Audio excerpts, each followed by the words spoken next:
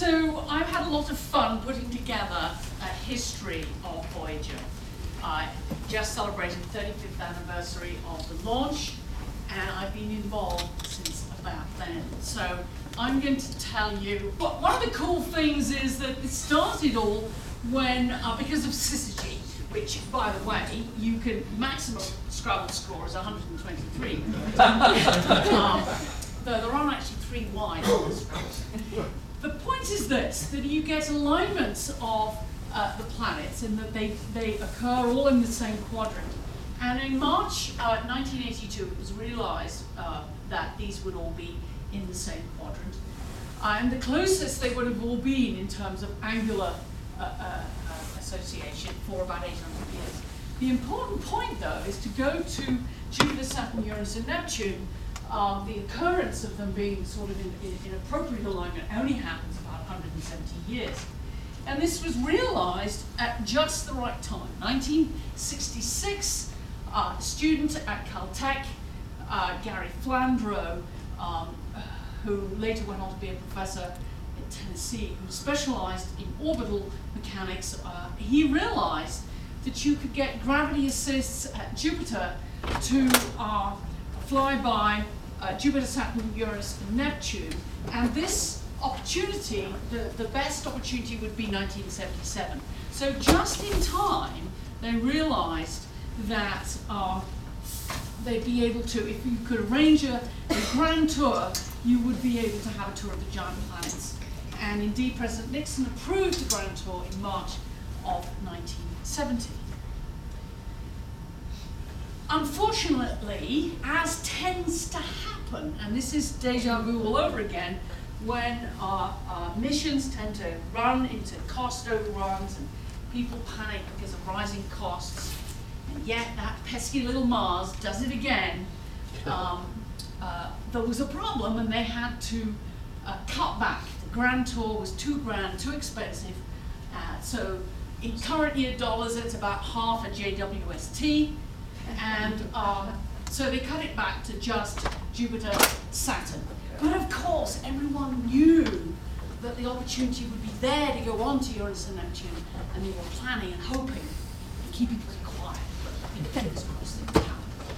So for a cost of 250 million, MJS was approved in February of 1972, and Ed Stone was made project scientist. So this was Mariner, Jupiter, Saturn, later became Voyager, and you know, you can look at the cost, but it's basically a candy bar per taxpayer per year. Oh, no, not per year, total candy bar per person. If you did it per year, it would be, you know, 35 years of law. So total, and you know, they've estimated 11,000 people or work years involved in this mission. It's a bummer.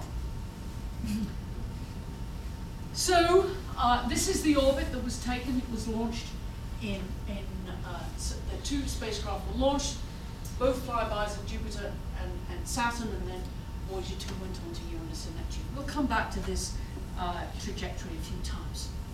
So the benefit you get by going past Jupiter is that you can use Jupiter's orbital momentum to get a kick and go on to the next place. And technically you can look at the vectors in a Jupiter-centered frame. The speed in is the same as the speed out. But if you're in the Sun frame, you gain a little bit of the Jupiter orbital momentum. And one nice cartoon that illustrates this is the idea that if you throw a ball off a moving train, the moving ball gains the extra momentum.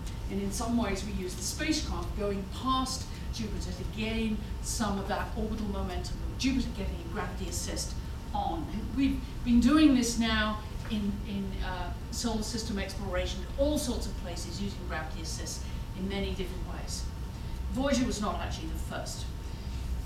But the great gain here is if we look at velocity relative to the Sun as a function of distance, which is of course time also, you'll see that as the red line is the Voyager 2 velocity. At first it slowed down as it climbed out of the gravitational well of the sun, sped up as it went past, and each time it went past, it got a kick, except out at Neptune, where it went over the poles rather than get around the side to get it. So you can see that even after the first flyby, the Jupiter flyby got enough to leave the solar system, enough energy to leave the solar system. So this is the game that was played by this spacecraft. And to give you a sense of scale, if we were to put it here, the antenna would be basically the width of this table. These instruments are all sort of this size, you know, a little heavy to carry, and these are the radioisotope thermoelectric generators, each of which are canisters about this size. So this is the configuration. There are 11 science investigations. There's a 40-foot boom with an inboard and outboard magnetometer, antennas that I think were about 12 feet long. You see Larry's in the audience. Correct me if you know something that I say wrong. There were cameras, ultraviolet spectrometer, plasma instrument. That's what I was involved. I'll talk quite a bit about that. Low energy charged particles, cosmic rays. Photopolarimeter. This is the instrument that was built here in LASP. Were you involved in building that, Mark? Yes. There we are. An engineer in the room who was involved in building it. Infrared interferometer spectrometer, and then there is, of course, the radio dish was used for radio signals. So this is what powered the system, radioisotope thermoelectric generator, using plutonium-238. Note this is not the nuclear bomb, plutonium. And this decays, and the particles coming off, alpha particles, are absorbed by a blanket, and the temperature difference between the inside, where these particles are being produced, and the outside, where it's cold, it uses thermocouples to convert that into power, and about 470 watts at the time of launch. And it decays with a 80-something year lifetime. So by the time, this is a quote here, that by October 2011, I just got this off the JPL website to get some numbers, it's dropped by 57% more. But there's still plenty around to keep it going for quite some time.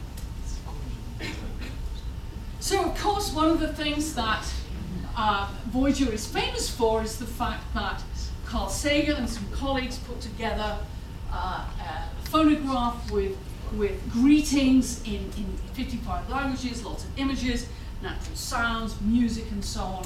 And you have this disc with images that sort of symbolize our civilization.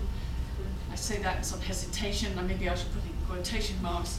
It was basically Carl Sagan and his buddies' idea of what civilization was about. And this, of course, was strapped onto the spacecraft and sent out with the thought that maybe sooner or later somebody, some being in some distant place would find the spacecraft and read these symbols and learn all about us humans here on Earth. Maybe. Okay, so let's talk about me. And this is my graduation picture from the University of Lancaster in the United Kingdom, and I'm very pleased to say that my undergraduate advisor, John Humphreys, happens to be in the audience, and I graduated physics group there in 1976. And then I went to MIT. Of course, 1976 was the bicentennial. And they were celebrating getting rid of those pesky Brits, so it was kind of an interesting time to be alive in the United States. I joined the plasma team at Center for Space Research, where Herb Bridge and Jim Sullivan, as shown here, colleagues were involved. They had just built. This is a model of the plasma instrument. These are Faraday cups that measure the plasma in the solar wind and in magnetospheres.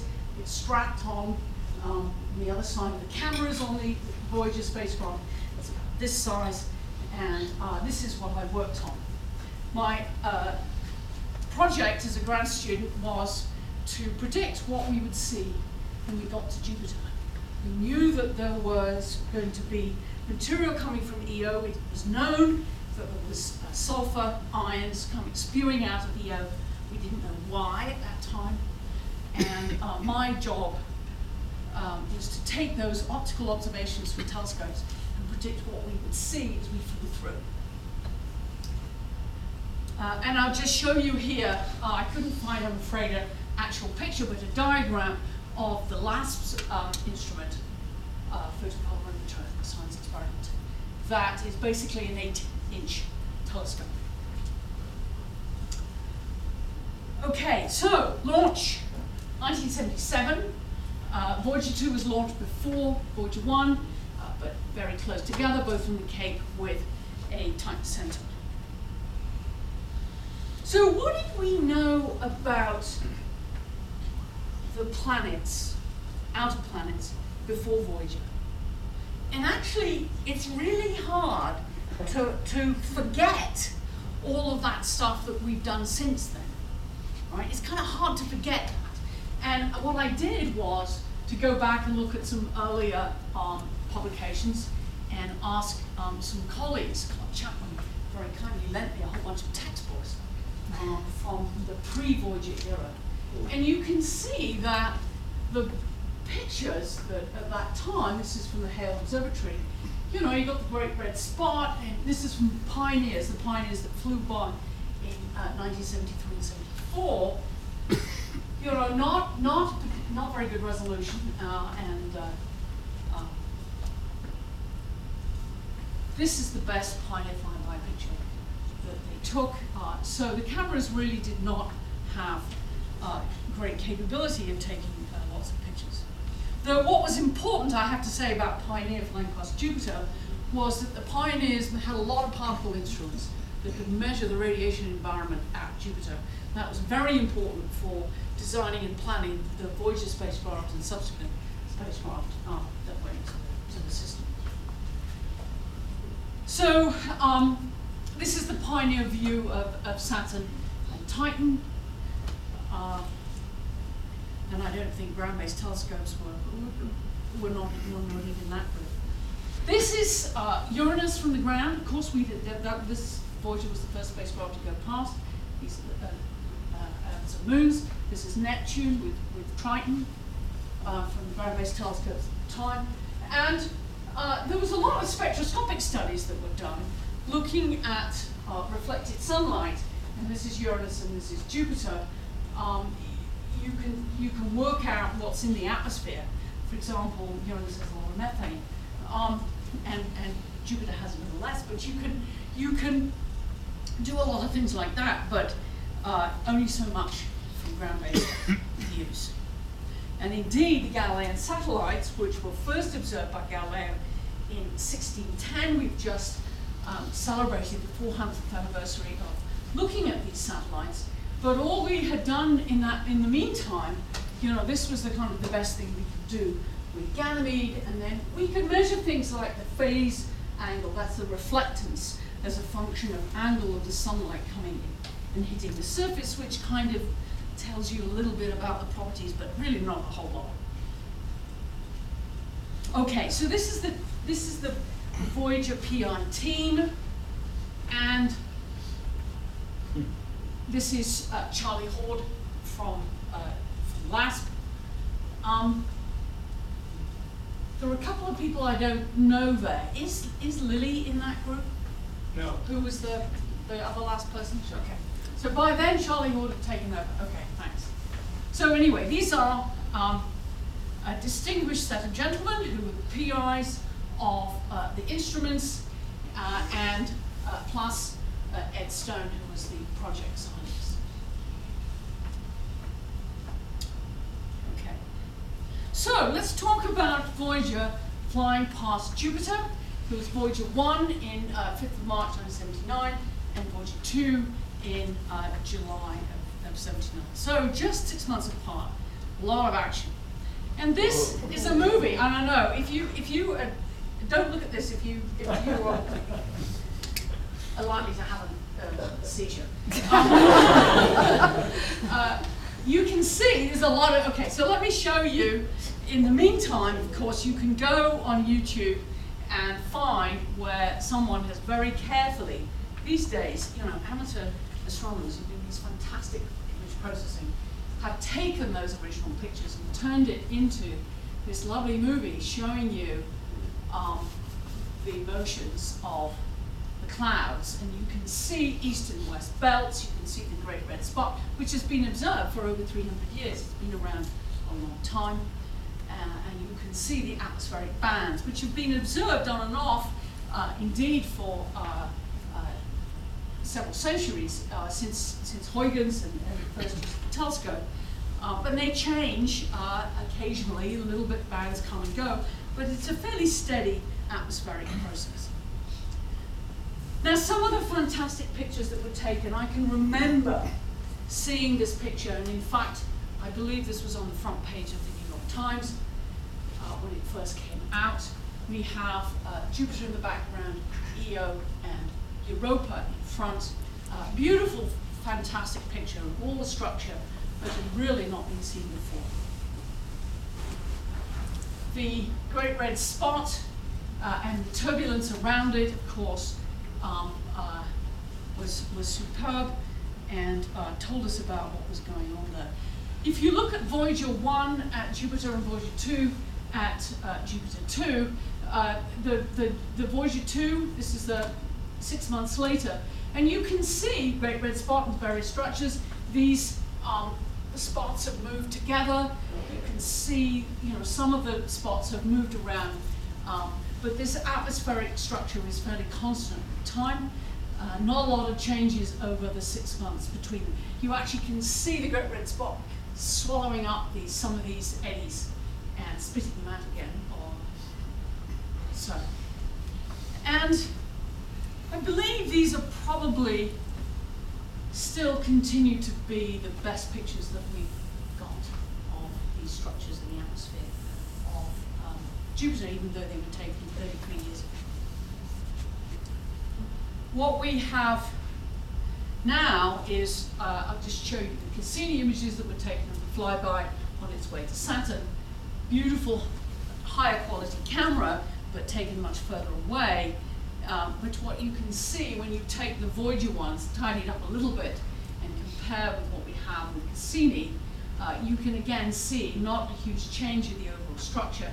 Band structures are very similar, but you see again these alternating bands that actually continue quite a long way up towards the poles, which is what Juno will go and explore in a few years' time. So let's talk about the Galilean moons, Io, Europa, Ganymede, and Callisto. Io and Europa are about the size of our moon. Ganymede is comparable to the size of Mercury. So these are big objects. And really what we learned from Voyager was that these are their own worlds. These are worlds in their own right. They're not just sort of one moon all the same. They are very different in character, all with very different features and very different histories. And behaviors. Io was very exciting because just before Voyager got there, there was a prediction by, and I've forgotten his name. What was it? Stampede, thank you. That Io could be was being tidally heated inside, and could be having volcanoes on the surface. And the volcanoes were in fact discovered by the young woman who was working on the navigation team. Her job was to take that image up there and fit a circle to the limb, and she was having a difficulty, you know, high residuals, couldn't make it work. And of course she realized when she looked at the picture that there was in fact something off the limb, which was a volcanic plume. And later when we looked at the other images, we realized there were about a dozen or so volcanic plumes that were erupting, substantial volcanism on the surface. And so when we looked at the pictures of Io, we saw a surface that had no craters, a very young surface. It was covered in these pot marks are all volcanoes, some of them spewing out lava, and there was a white frost, which is sulfur dioxide frost. The yellow is sulfur, and these big plumes were active. And we could see when we looked in closer something that looked similar to the sort of volcanoes on Hawaii, of lava spewing out across the surface. And at the limb, you can sort of get a sense that this is a volcano sticking up. It actually has frost around it. Quite high mountains. These are comparable to the height of Everest, even though this moon is the size of our moon, much smaller, a quarter of the size of the Earth. Now, Europa, the next moon out, we got kind of poor pictures with Voyager. We never got that close to Europa. We knew the surface was waterized from spectroscopic studies, and it seemed to have these cracks on it. It had this sort of brown, gunky stuff, but we didn't know what that was. But that was about it. This really was the best we had from Voyager, and that remained a mystery until Galileo flew by and made all sorts of latest measurements. Ganymede, big moon, lots of activity, evidence of previous activity, geological structures, dark terrain, light terrain, impact craters where fresh ice is put onto the surface, and lots of geological activity with places that were opening, cracks and so on. You could date the surface in some relative way. Places that had dark areas that had lots of impact craters were probably very old. Younger surfaces, like these lighter ones, had fewer impact craters. So the geologists could go to town and start to work out maybe how this moon had been going through a lot of geological activity, but instead of having rock be the material that's turned over, this is ice.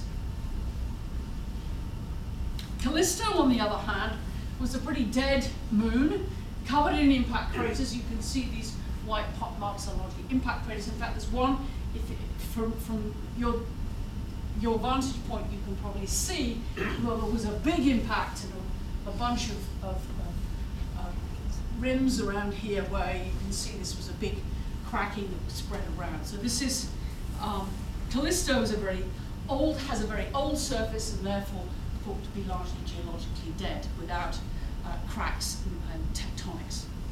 And certainly no volcanoes like Io. So, I did my PhD thesis using punch cards. And so this is what you did. You took one of these cards, you sat at a machine like this, you put the cards in here, and you had to type. There was no back button. You made a mistake, you had to get a whole new card and do it again, right? And you put these all together in your Fortran code with control statements in front and so on. And the trick was, and I actually earned my living by, to start with, by carrying these boxes from the MIT, one of the Mars people, and going to the computer center and carrying these boxes and carrying the data. And the reason why these lines are here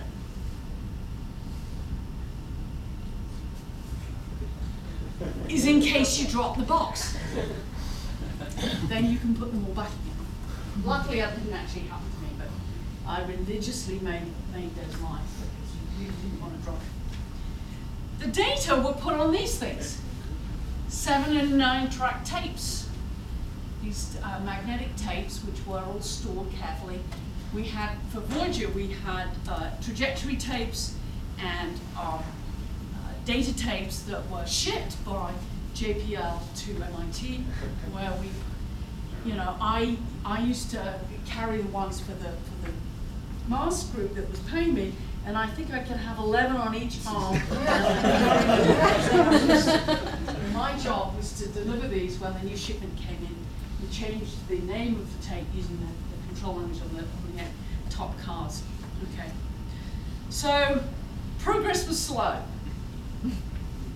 You know, by the 80s, the thing about Voyager is that over the age of by the time we got out to Neptune, the technology had completely changed between 1979 and 1989. And there's that 10 years, and here we are sometime, this must be in around the middle of the 80s, early 80s, where we're working, we have consoles now.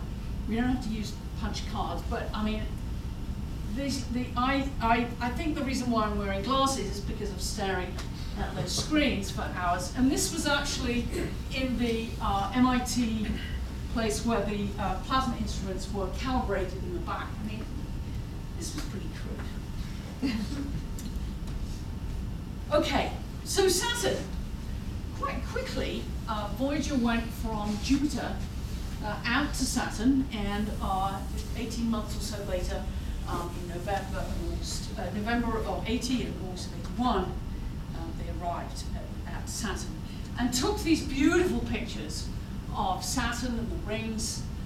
Of course, we know from telescopic observations that there were rings, and this is the Cassini gap, and so on, known to be gaps, but the overall structure and the details were amazing.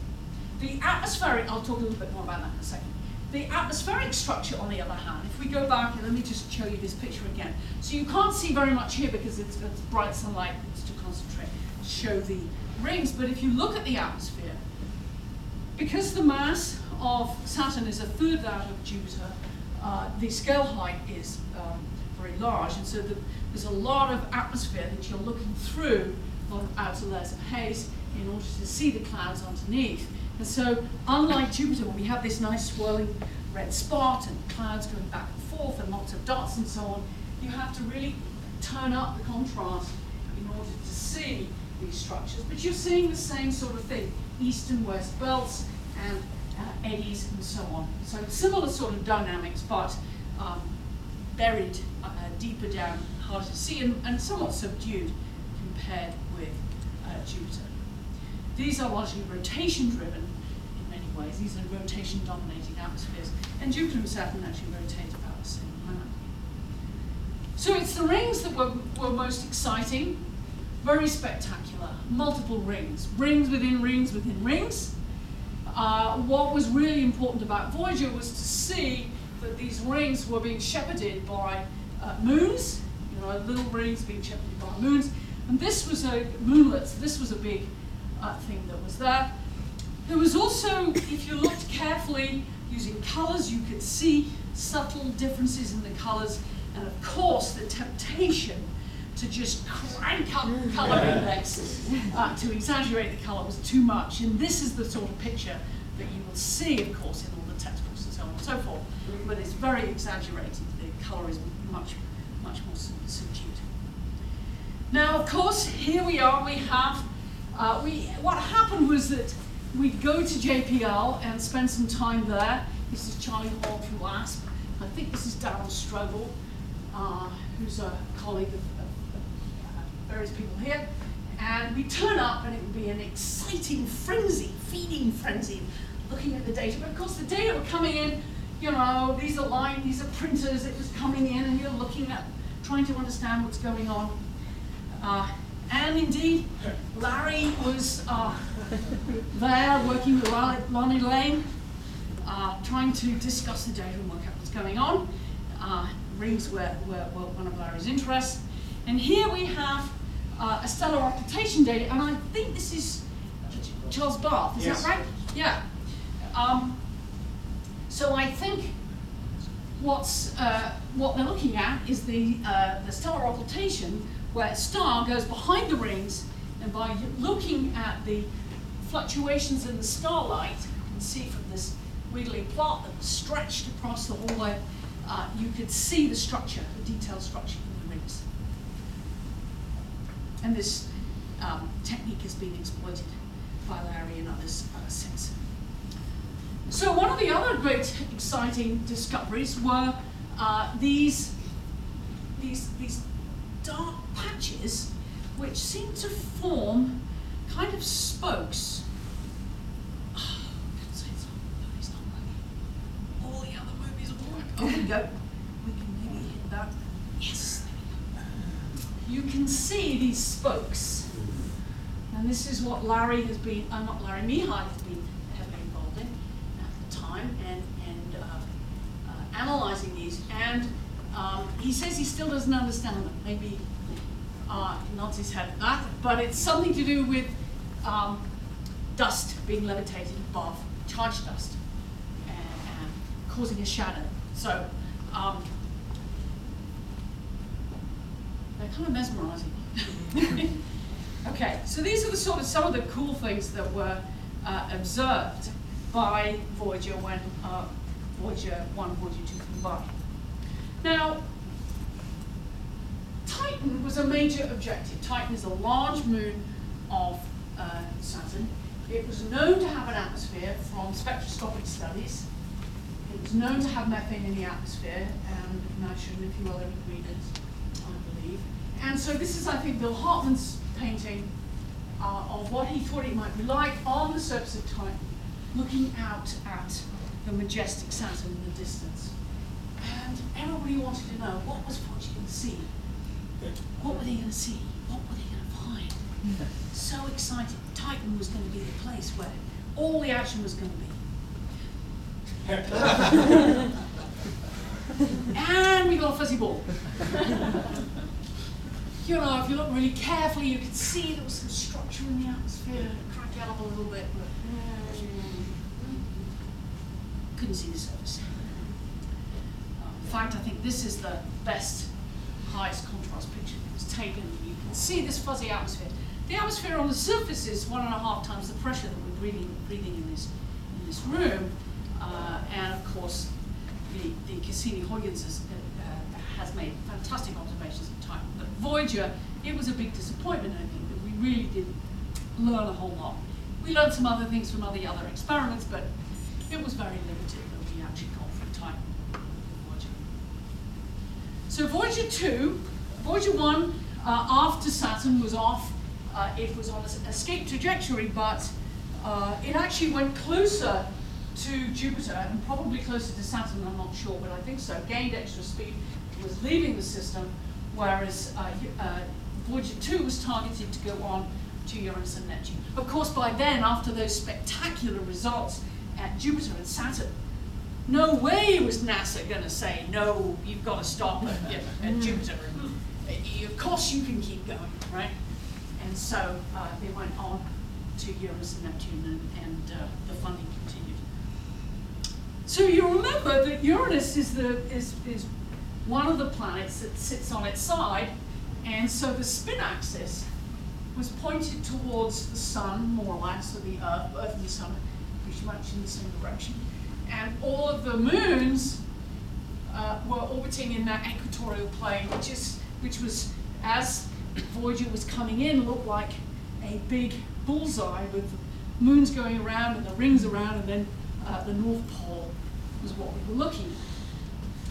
We knew actually that Uranus had rings from ground-based stellar occultations made by Gemelli, and we knew that there were all these little moons. So notice though that the whole thing all happened in a day. So this is minus plus 8 hours. So it's quite a quick flyby. So the sad thing here was, even if you took the colors and cranked up the color index, it was kind of hard to see much structure in the atmosphere. You could sort of tell where the spin pole was, and if you looked very carefully, ignoring this blemish, which is a blemish on the camera, you could maybe see clouds that were coming round, and you could measure some cloud speeds, but which were quite high, but not really anything like the excitement of the Jupiter pictures. But the moons were kind of fun. They're fairly small moons, but Miranda was a lot of excitement. I remember looking at this cliff here, very dramatic cliff, which is actually about the height of El Cap. In fact, I think it's several times the height of El Cap, and it's probably ice. And I fantasized the idea of climbing up here, because the gravity is like nothing, so it would be really kind of fun. So,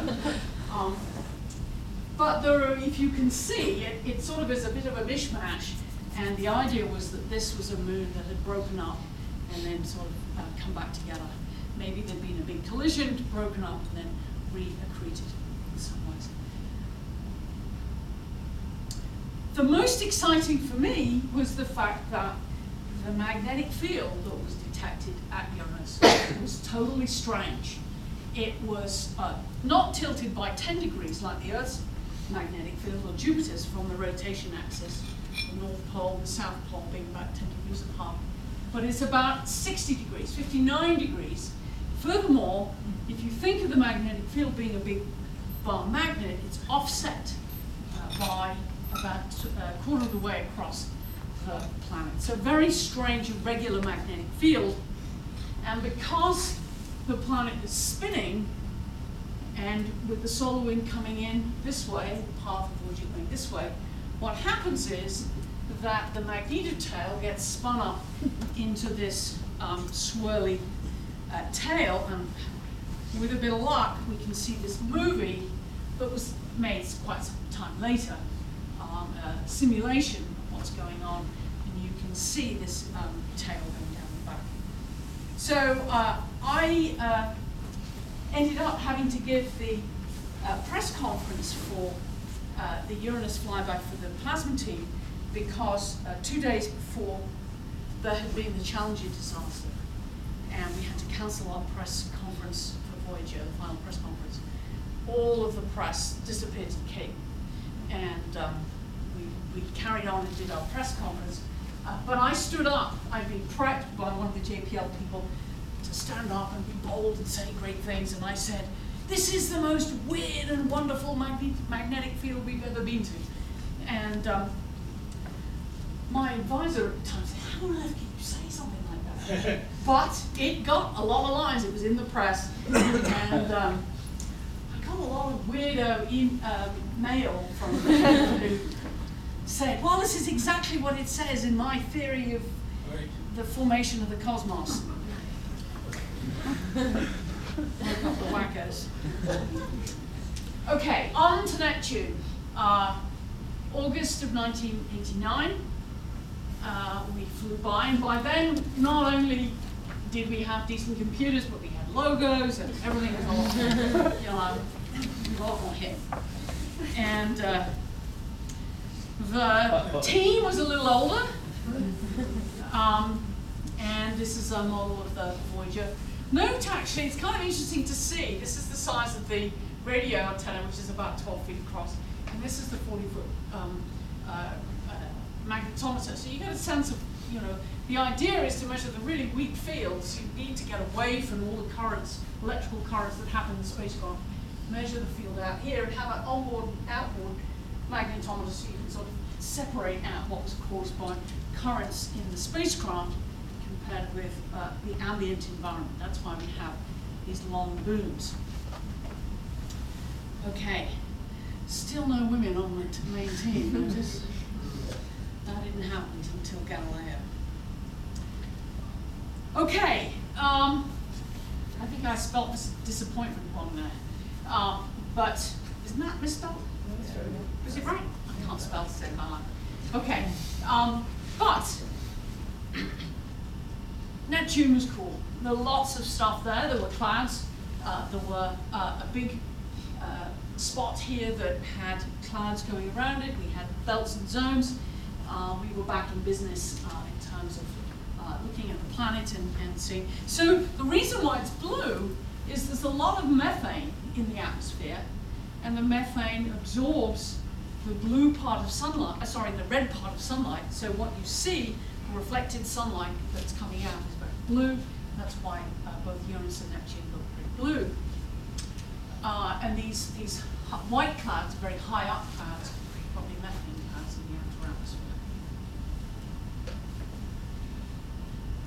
Triton, the large moon of Neptune, which is probably captured because instead of orbiting Neptune the way Neptune spins, it goes in the opposite direction, so it's a retrograde, probably captured, and probably a Kuiper Belt object that was captured. So in many ways, this is the same sort of size and same sort of history, perhaps, apart from being captured, as Pluto.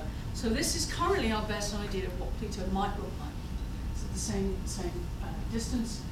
And we saw these pictures. This is a composite of many pictures. But what on earth is going on here? It's not geology that we're familiar with. Icy surfaces. There is this sort of strange, what's called cantaloupe terrain up here. It's called that. I'm not sure we really understand how it's formed. You see some impact craters, a few, you can see them. So it's not a totally fresh surface, but pretty fresh, not a lot of impact craters. And then in the southern hemisphere, there are these strange icy terrains with cracks. And with some movies, you could see that these were black smokers, black dust and gas coming out and being blown by a wind this way, producing these sort of, think of these as smokestacks. Very strange. And why is this happening in a surface that's ice, it's very cold, and probably frozen nitrogen, so an atmosphere of nitrogen. So, very strange surface.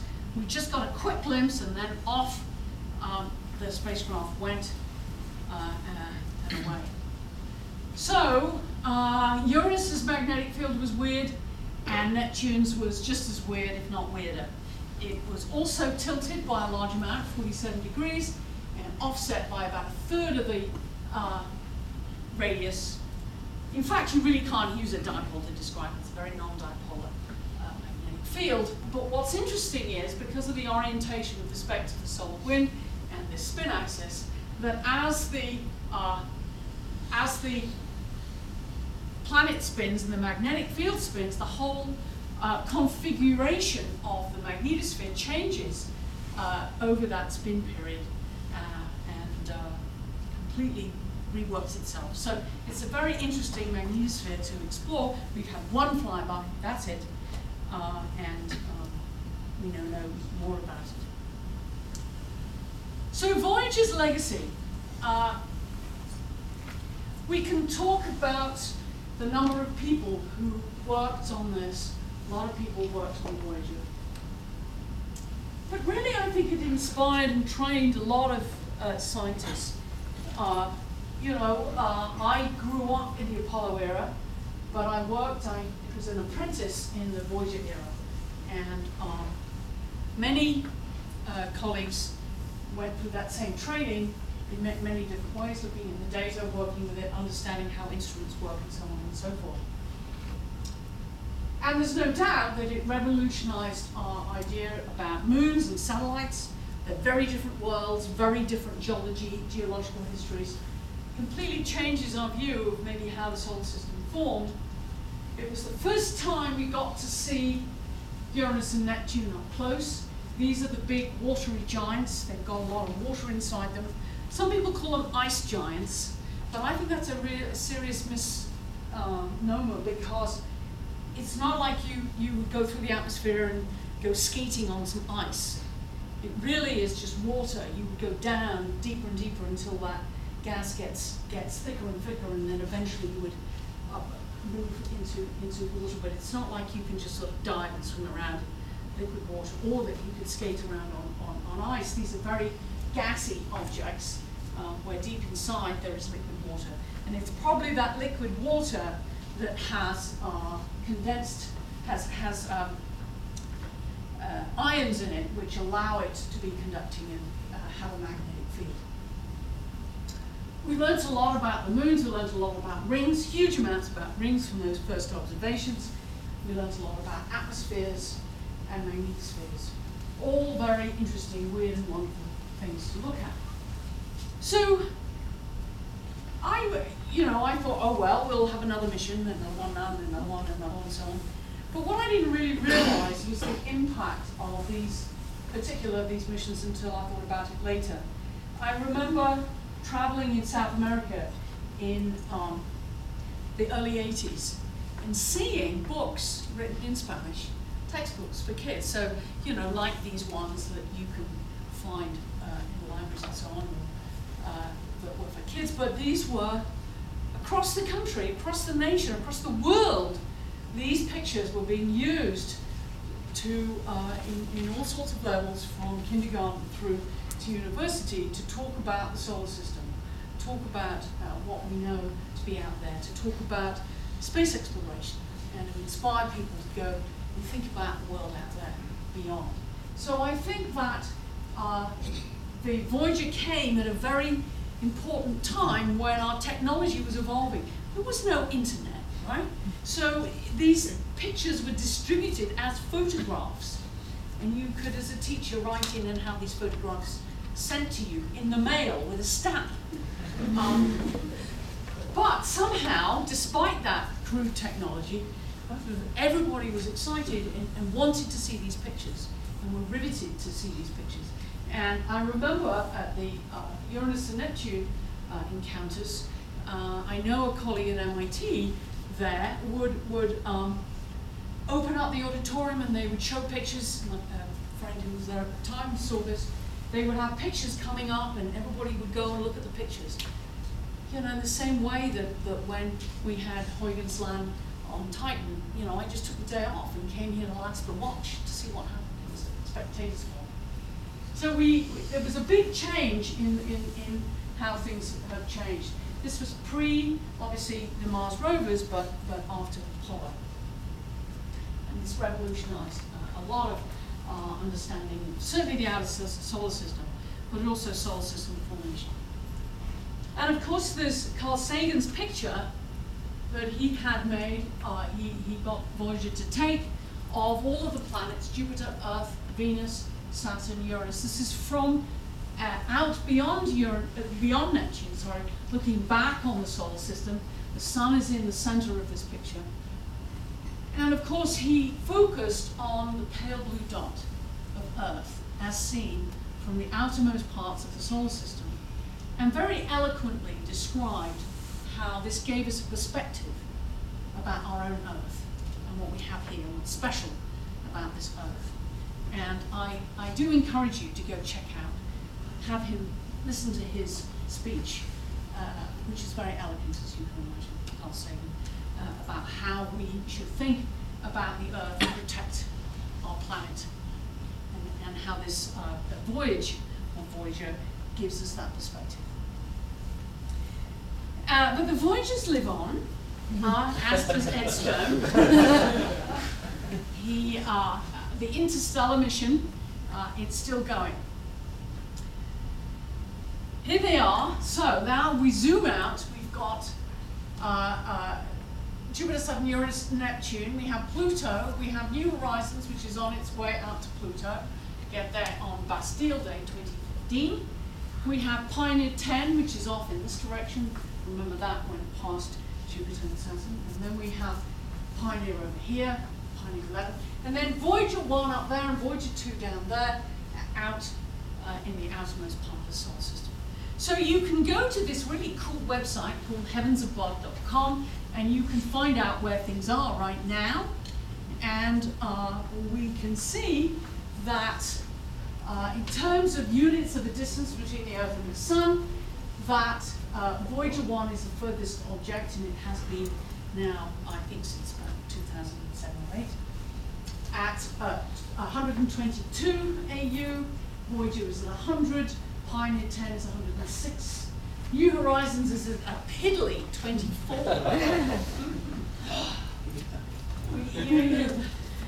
We've been waiting, and it's 9 years from Earth to Pluto, so we're getting a little impatient.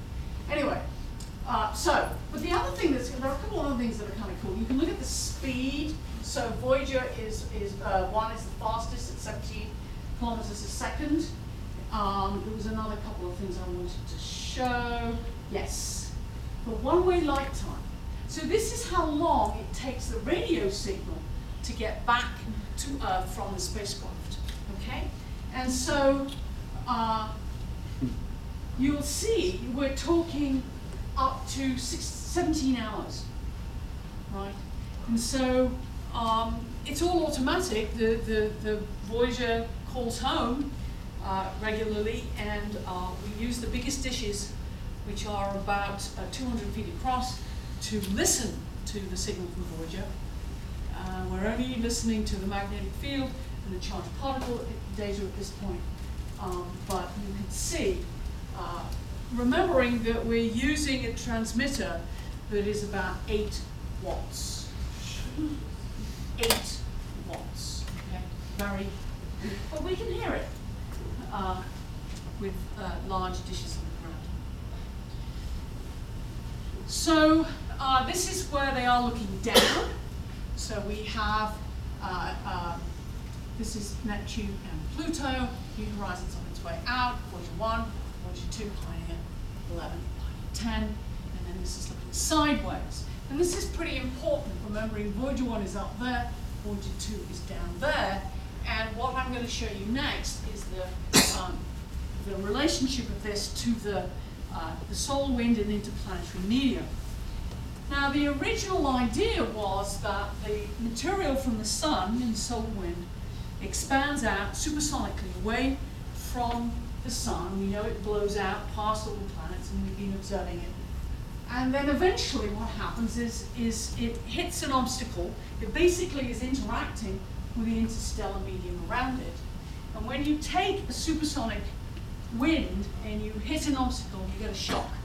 In the same way, a plane, when it goes supersonically through the air, it goes past the sound barrier, you get a shock, you have that sonic boom. That's the same sort of thing. But in this case, it's inside the boundary, because the obstacle is, in fact, when this supersonic solar wind from the sun hits the outside. So the idea was that there would be this termination shock, which is in fact being observed by Voyager 1 and Voyager 2. And then at some point you would go out into the interstellar medium through what's called a heliopause, helios being sun, pause being sort of boundary. And the idea was that probably the interstellar winds would be supersonic, and you'd have another shock out here. And so we thought of this as sort of a bit like a magnetosphere with a shock up front, flow around, and then this interior structure inside. So this was the view as of about 6 months and before, 6 months from earlier than now and before, and everyone's been waiting for Voyager 1 and Voyager 2 to go through these boundaries. And it's like, any day now, keep our little spacecraft going, please, keep going, give us a bit more money. Yes, we can do it a bit more cheaply this time, yes, all this sort of stuff. But what's happening is that we really are now going out.